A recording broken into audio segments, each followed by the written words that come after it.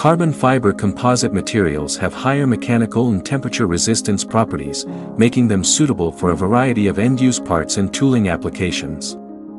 However, these materials are prone to moisture absorption. Once they absorb moisture, the material becomes brittle, bubbles may appear when heated, and severe stringing occurs during the printing process, greatly affecting the performance and surface quality of the printed parts.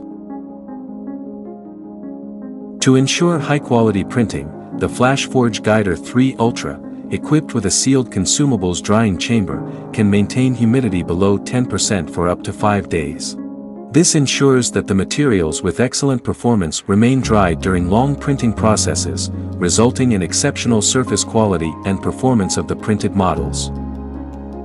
Next, let's take a look at a comparative experiment using the Flashforge Guider 3 Ultra dual extruders to print with PAHTCF material and SPHT support material.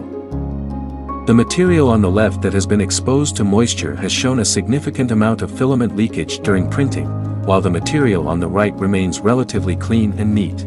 It can be observed that the moistened material is prone to filament stringing, especially when the extruder travels longer distances.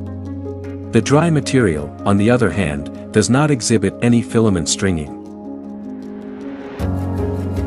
One of the crucial factors determining the quality of the printed parts during a printing process that lasts from several hours to tens of hours is keeping the materials dry and preventing them from moisture absorption.